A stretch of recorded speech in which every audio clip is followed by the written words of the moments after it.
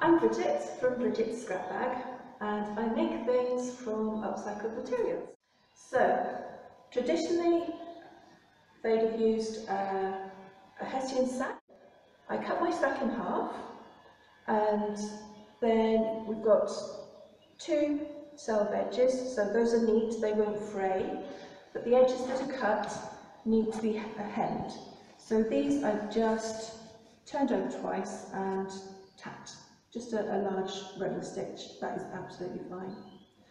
Once I've done that, as you can see, I then used a template and a marker pen and marked out the areas that I'm going to make in different colours. You don't want anything too large. This is roughly, I know it's not a square, but it would be equivalent to something like a 15 centimetre square. Anything bigger than that, you may not be able to use a whole t-shirt. So to keep the colour, you don't really want anything much larger than that. So I've then, like a patchwork, just marked out.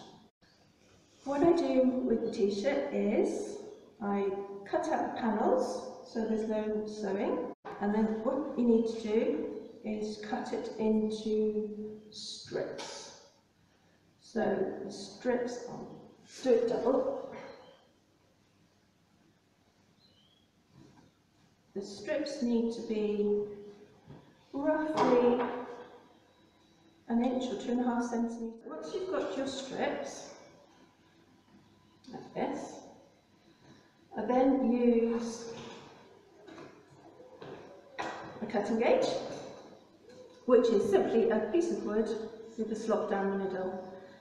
Now the distance around from the slot to the next is roughly 3 inches.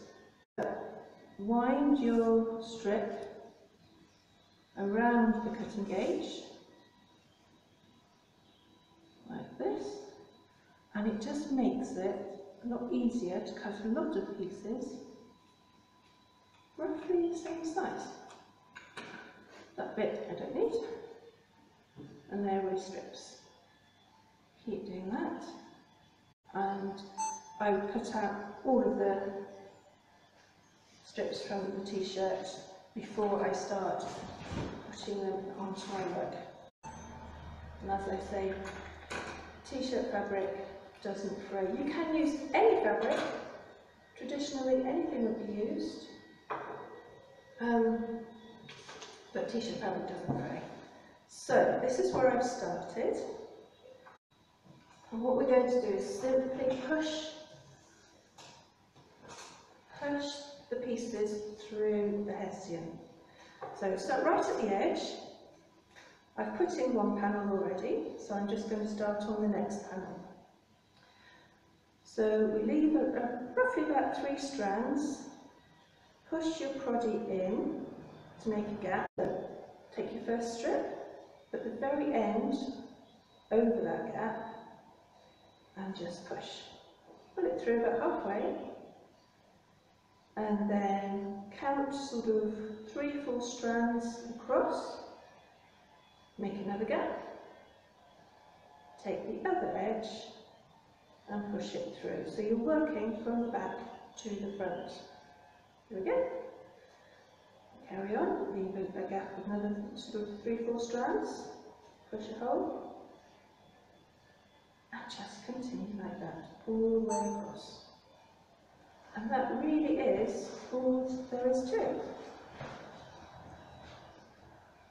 Very good way to make something rather nice from things that people would throw away. There, you can see how the shape's coming along now.